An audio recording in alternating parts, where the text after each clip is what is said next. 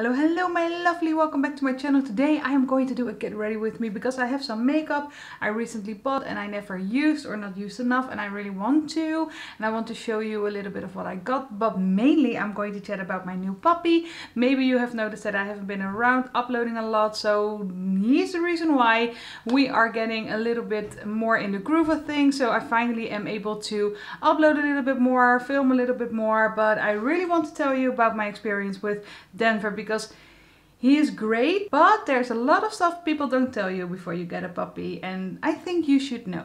And if this is your first time here, then hi, welcome. My name is McCann, and on my channel I want to inspire you to use a little bit of color every day. I play a lot with color. I also play a lot with neutrals, but what I want to do is create fun, colorful looks that you can wear actually every day. So you can play with color every day. I use mainly high-end and indie brands here on my channel, but I sometimes delve into some drugstore, just sometimes. If this sounds interesting to you, if this is totally up your alley, then please consider subscribing. I would love to have you here. I try to upload 2 times a week. I'm getting back to it, but I try to upload 2 times a week, and sometimes I throw in a bonus video as well if I have the time. Alright, I am going to start off with my new melt palette. It's the Mary Jane palette. I don't know if maybe they have even launched the new palette by now, because I am so late to the game, but I think this is just such a stunning palette, and usually I do like melt. I know they have some hits and misses, but I really love this color story. It's very neutrally cool tone leaning, and I think it looks really, really cute. And I am going to pair this with a very vampy red lip, so it's not going to be a very summery look, but who cares? I just want to play. I'm going to pull my hair back and I'm going to zoom you in so I can actually show you what I'm doing. It's kind of funny that I'm wearing these cute little minty green earrings and I'm going to have like a very cool toned eye look, but you know what? We'll see. I'm going to start off with Rubia. That's this one. It's not the lightest one, it's not the darkest one, it's just right in the middle. So we got a puppy. It's a Dutch breed. It's called a Friese Stabij. So it's from the same province as Doutzen Cruise comes from. Well, you all know Doutzen, I think so. Oh, this is quite dark. I'm using a Redford number 1 brush if you want to know, because it's a little bit stiffer. And these shadows are quite dark and I want to be able to blend very well. So yeah, that is why I'm doing that. I'm starting off in my outer corner, as you can see. I'm not going to talk a lot about the makeup. I'm just going to talk about the doggy. Well, first thing, we picked him up when he was 7 weeks. Now, in Holland, you can, by law, pick them up at 7 weeks. It's better to wait until they're 8, 9, maybe even 10 weeks. But normally you pick up a dog, and this breeder usually lets the puppies leave the nest around 8 weeks. But Denver is part of a litter of 12. Like 12 puppies. And the mom got a little bit frustrated at the end. So she was like, okay, I'm going to just let them go a week early. So we got him when he was 7 weeks. And I must say, we got him sleeping like not through the night, but okay-ish through the night when he, like within a week. But he was sleeping in his crate. The thing though, with his crate, he doesn't love his crate. So what happened is, I did a lot of crate training. I've tried for weeks, and I'm telling you, like 10 weeks to get him used to the crate. He doesn't love the crate. He still doesn't love the crate. And at some point I was like, you know what? I'm done. I'm not going to force this baby into a crate if he really doesn't want to go in there. We made it Disneyland, like truly Disneyland. It's very comfy. I made it bigger, I made it smaller, I changed it into bigger again. I had it like in the length, switched places even. He just doesn't like it. He gets his food in there, he gets his treats in there, he has to go in there before he gets anything else. We tried literally everything and he doesn't love his crate. So, but what I could do is when I walked him, like his last walk, and I put him to bed, or I let him fall asleep and then we put him in the crate and then we could close the crate, and then it was fine until the next morning. So that was a good thing. It's just annoying that I had to wait until he was, you know, like asleep. It was a bit exhausting. I'm going into Mari to blend that shade out a little bit. And I'm taking another reference brush. This is the 15. It's also a little bit stiffer. But I think it's, you know, if there's a little bit more stiff, you can actually, if the shades are a little bit tougher to blend. I don't know if they are. They're blending beautifully, so it's okay. But it's easier to blend them with a little bit of a stiffer brush, at least in my opinion. In my humble opinion. So I was like, okay, what is happening here? Because my dog really does not love to be in his crate. And at some point it got me so stressed out that I was like, okay, I don't want to do this anymore. For me, the crate is something temporarily, and it's only if he loves the crate that it's going to stay in our home. And if he doesn't, then it's gonna go and he's just going to get his own little bed instead of the crate, because it's a big thing. It's in the living room and it's ugly. We just left him in the living room and it was fine. So since then he's he's just sleeping in the living room, and we leave him there. This is really nice. Can I say these shades blend really nicely, and I love the color. I love the shape it's giving to my eyes. Very cool. I'm going to go into some shimmery shimmers, and I think I'm just going to keep it very neutral because I'm going to have a very red lip. I think I will go into both first. That's this one, and then I'm going to use Santa Maria for my lid, but I think it's even darker. Okay, I'm going to spray this because it looks really crumbly. So yeah, that's the thing. Okay, I'm going to go into Santa Maria. That's this one over here. I'm going to go with on a holiday with my husband. We're going to, I think, Germany. We're going to try to go to Germany if we can. And when we come back from Germany, we're probably going to change the flooring because we have carpet and our little teak. I'm going to go into this one, Kali, is it called Kali? Yeah. The problem is when he came to us, he was taught in like the nest that he had to go relieve himself on newspapers. This doesn't pick up. Okay, this is really crumbly and doesn't really pick up, so that is a shame because the rest of the shimmers are really good. So I'm going to spray my brush and get back in a little bit more of my brush. I'm going to put this in my inner corner. It's just really flaky, but it's really beautiful. So he was taught, or he learned to do his thing on newspaper. So I had a little newspaper toilet for him, but when he got a little bit older, he chewed up the papers, he chewed up the cardboard that was under there, he chewed up the puppy pad. So I was like, okay, this is not good. I also had this big box with some grass on the balcony, just, you know, to get him potty trained on there. But somehow he just didn't get the message, and maybe I should have been, you know, more vigilant about it. We just let him roam the house, and I couldn't always see when he was peeing at the moment, so I didn't really get him up and put him on the place where he should be, because I was late or too late most of the time. So I was just standing in a puddle and I was like, oh, apparently he peed inside the house. Gross. So then I got some of those washable, not the disposable, but the washable or reusable, how do you want to call it, puppy pads. And that first he was dragging them through the house because he didn't understand what to do with them. So at some point I was like, you know what, if he pees, I'm going to clean it up, or I'm going to dry that up with that pad, so the pad will smell like his pee. And once it was really smelling of his pee and it was really reeking, then he was like, oh, I should go on that thing. And since then he has had very few accidents in the house. I think maybe once or twice a week. So he's finally getting somewhere near potty trained.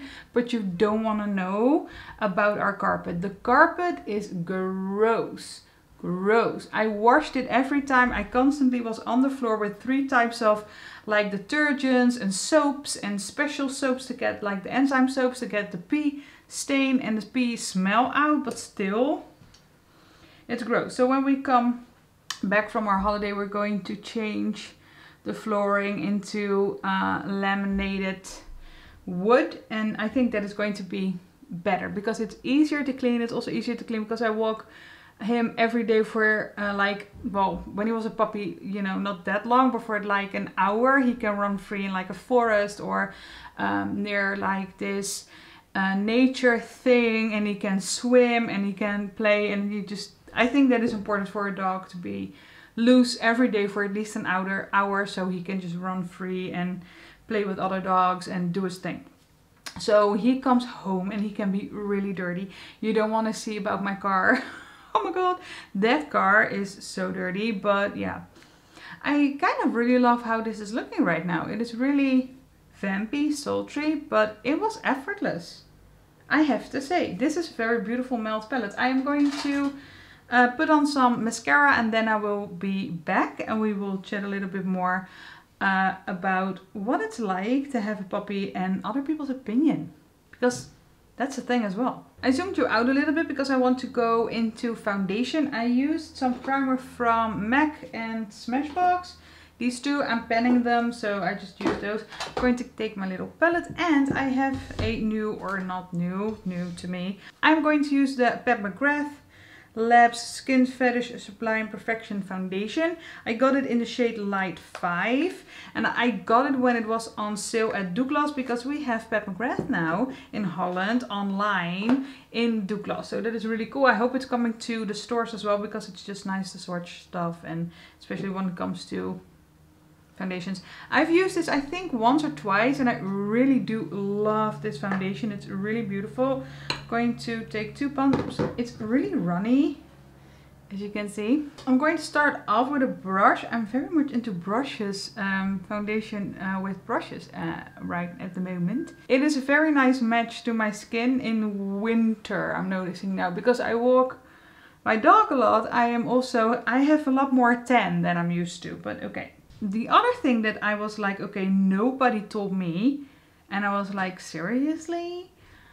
Everybody and their mom has an opinion on how you should raise your dog. Okay, I'm already unpacking it, but I got this new eye optimizing concealer. It's a full coverage concealer from Douglas, but I think it is in rose beige. Let me see. This is a protection shield. Yeah, like it's very, ugh, don't stick to my hand. It is very beige, as you can see, and I want to use this as like a dupe, I hope, for the eye brightener. The one from Becca. Let me show you. This one, it's not the same, but I thought it looked similar. It's just this one is a lot lighter than this one, but I hope it's going to have the same effect, so we'll see. It's probably wishful thinking, but okay. I'm just going to take a little bit because I don't want to use it as a concealer. I just want to use it as like a base to cover these. Wow, okay, yeah, this is really pink. And it's really full. You need like the tiniest amount. But it feels a bit the same. Okay. Let me take some off because this is way too much. And it's very brightening because it's like that rosy tone. And for me that really works. I think because I have more of a reddish, purplish darkness under my eyes. Okay, this is really full coverage. Well, it did do something. Can I zoom you in a little? This is the effect. I'm sorry, it's wobbly. I think it lays on my skin really nicely. It's not settling into lines yet. Yeah, well, okay. I wanted to put some concealer over that, so I'm going to. But it's very brightening. You see? Wow. Now, I have a concealer from Giorgio Armani. It's the Power Fabric one. I got it in the shade 2. I did a video on what brands I wanted to try. Very smooth. Brands I wanted to try in 2021, and Armani is one of them. So I got this because it was on sale, and I thought, you know what, let me do that. It's a bit more beigey, so it's not like yellow toned. It's not very rosy toned. I'm going to put a little bit. Yeah, it's way more beigey toned than the one I put underneath. Okay. I hope this is gonna work. I used this once and I really do like it. It's a really nice concealer. I'm going to take a sponge and I'm going to just blend it out. So the thing is, at our puppy training, they were like, you have to neuter him right away because he's very dominant already. And the only I think indication they had is the way he was walking around, because he has a very proud way of walking. They said he had his tail up, and yeah, I should get him neutered because he's very dominant. But me and my husband both, we don't want to neuter him just because. And our like vet also said it's not a good thing to just neuter your dog. So only if he has something, he's showing really big behavioral issues, or he's fighting a lot with other dogs because a lot of other dogs are smelling his testosterone and you get trouble with that. But then you can also chemically castrate him, so that's like a temporary thing. But we just, if we don't have to, we don't want to. Okay, wow. This is laying on the skin so beautifully. So yeah, we were like, okay, they were at... The thing is, they also have like a doggy daycare. And the thing is, if your dog is not neutered and he's young, it is annoying. I totally get that in a group of dogs, it's annoying to have a dog that is not neutered. But just to do that because he's going to be obnoxious for a few months, I don't think that is a good idea. But to each his own. Okay, I'm all powdered. I'm going to finish like the bottom of my eyes now because it looks a little bit baldy. I'm just going to take a very small Morphe brush. This is the E36 one. I really want to get something like this from a high-end brand. You know what I'm going to do? I'm just being silly. I'm just going to take my reference. I'm going to take a reference number 3 brush. It's this big. I love these for my under eye. So I'm going into that Rubia shade. So the first one I started off with, and I'm just going to run it on my lower lash line. Now at the end of the puppy course, they were like, okay, we think you should reconsider neutering him. I'm not reconsidering anything. You were saying I needed to neuter him, not me. But they said, you know, you should reconsider that or just think twice because he is a little bit more nervous and he needs his self-esteem to be as good or as big as it can get, because he's a bit nervous, and if you are neutering your dog, he's going to, or he runs the risk of getting even more insecure, and you don't want to do that. And I was like, rightio, you should really get to know my dog before you form an opinion. So for me, in the first few weeks, I was so overwhelmed. Everybody had an opinion. You want to do it right. You want to do right by the dog. People are saying, he's eating the plant. You shouldn't take away the plant. You should teach him not to do that. He's like, what, 15 weeks? I'm trying. But, you know, if he doesn't want to listen, I just really want to get your plants out of the way, because otherwise he's going to eat them, which is not good for him and it's not good for your plant. So what are we gonna do? And of course I'm training him to drop things or to leave stuff, you know, the leave it command and the drop command and the go by command, stuff like that. I'm teaching him that and he's getting really good at it. But sometimes, or when he was younger, it was a little bit more difficult. Same as the toilet training or the potty training, how do you call it in like doggy language. People were like, oh, he should be knowing that by now. But there were also people that were like, it took us almost a year before he stopped having accidents in the house. So take your time, let him be, make sure you go out enough. So, you know, he has the opportunity to do it right. That is what we're doing right now. I'm going to go into my face. I'm going to use the Kaleidos Cool and Light Charisma Contour Palette because I think it's really beautiful and I don't pull it out enough. I'm going to contour, I think. So that is a thing I really needed to get used to, but also form some thick skin for, because at the end of the day, as I said, you know your dog best and you do what you want to do with your dog. Or maybe you're doing it wrong. It's my first pancake. I'm just looking at Denver as my first pancake. I grew up with dogs, but I never really had the responsibility of training my own dog. So it's a first for me and I'm just going to screw him up. I know I will, but I'm doing my best and he's doing his best. My husband is doing his best and we can do more than that. I'm going into the bronzer with the Refer number 5 brush.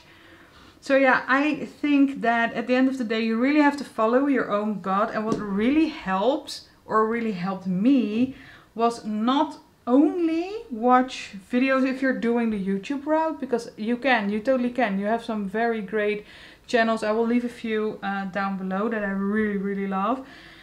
Try, if you want to fix a problem or if you want to teach your dog something, try to also find YouTube channels that show you a problem dog.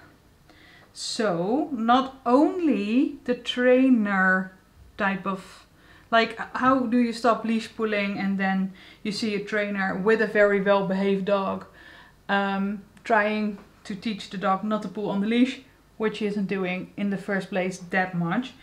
Also watch videos where you see really like problematic behavior in a dog and how that trainer is going to get rid of that. So you can go watch Cesar Millan, for example. I think his like alpha domination type of approach is a bit too much for me. I really love Victoria Stilwell. I really love her. I really love the way she embraces them, like reward them, or she's very much into like a positive way of teaching your dog.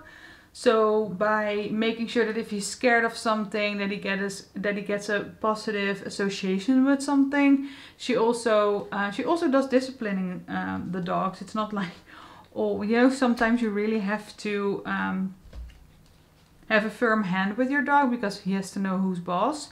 But she does it in a way that is not harming the dog. It's not nice for the dog, but it's not harming him, and it's putting him in his place in a very dog-friendly way that he understands what is expected of him. Okay, I'm going to go into the Chantecaille. I think it's the Radiance Chic and Highlighter Duo. So it's mainly a highlighter, but it has a very corally shade as well. So I'm going to put that on my cheeks. And sometimes you just have to watch like the problem dogs. Not even because they have the same behavior as your dog, or your dog is not, or your puppy is not displaying that type of behavior yet, but you can already see what she is doing and how she is teaching the dog to show the type of behavior that you want in your dog. And I really love that. So I will leave her channel link down below. Okay, this formula is really stiff, so it takes me a little bit of scraping in the pan and then going at it, but it's really nice. It's a very nice bright summery shade, and I really also want to use the highlighter, but I have another highlighter from Bare Minerals. It's dirty. From Bare Minerals. This is the Joy highlighter. This is the highlighter Angelica Nyqvist loves, and I was like, okay, I really want to get that, and the thing was on my wish list forever, so I finally took the plunge. I'm going to take my Luxie 737 tapered highlighting brush, and I'm just going to go in lightly because there's a lot of my on my brush already. But it goes really beautifully. Oh wow. She wasn't kidding. She was not kidding. This is stunning. It is so beautiful. I'm going into lips. I'm going to use my Ruby Woo pencil. I'm going to get, oh, this is so annoying. Okay, I'm not going to color it in all the way. I just want to have a little bit. Don't talk and do this at the same time. Okay, I did a very sloppy job with my lip pencil, but okay, but I have, it's the Powder Kiss liquid lip color in the shade Mac Smash. It's a very bright Powder Kiss formula lippy, and I think it looks stunning. I really love this formula, so I wanted to have it in a red as well.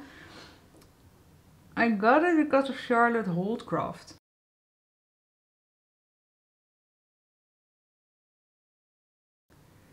This is a stunning formula, and it's a stunning color in this formula. My god.